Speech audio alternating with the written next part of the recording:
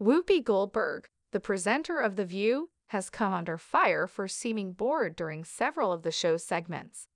When she offered a frivolous topic about a married couple having a threesome, the 67-year-old comedian appeared unimpressed. Whoopi said to the audience on Monday's episode of The View, a British woman decided to present her husband with a special gift for his 40th birthday, a threesome with another woman.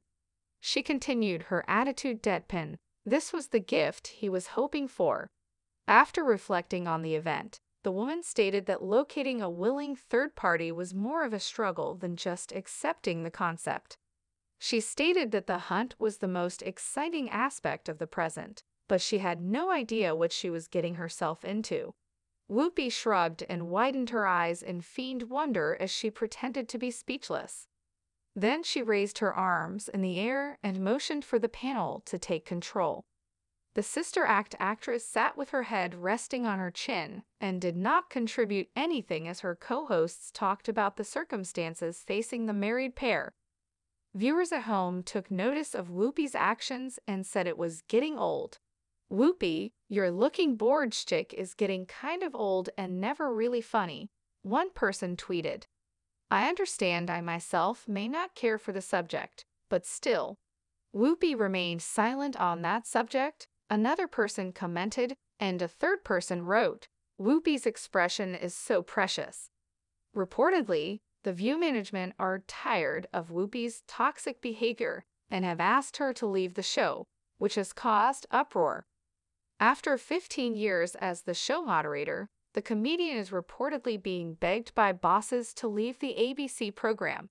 Whoopi was removed from The View in February 2022 for a 2-week period due to what the network ABC said as her incorrect and hurtful remarks on Jews and the Holocaust. The comedian asserted that race had nothing to do with the Holocaust, which claimed the lives of around 6 million Jews between 1941 and 1945. Whoopi purportedly reiterated her Holocaust denial in December. According to insiders, producers are done with Whoopi after her string of divisive remarks. Executives have grown tired of Whoopi's constant on-air episodes and believe they are driving viewers away, an insider told Radar Online in December. "Whoopi seems to be picking fights all the time," the person continued. "She adds a lot of toxicity to everything. She is obviously quite unhappy. For her own sake and the sake of the performance, everyone is pleading with her to step away." According to the insider, Whoopi has been experiencing physical health issues as a result of work-related stress. Her health has been suffering, and she always seems to be ready for a brawl, they stated. "She is literally dying from the constant fighting at this point." Whoopi issued an apology for her most recent remarks regarding the Holocaust in response to growing criticism and demands from The View viewers that she be fired.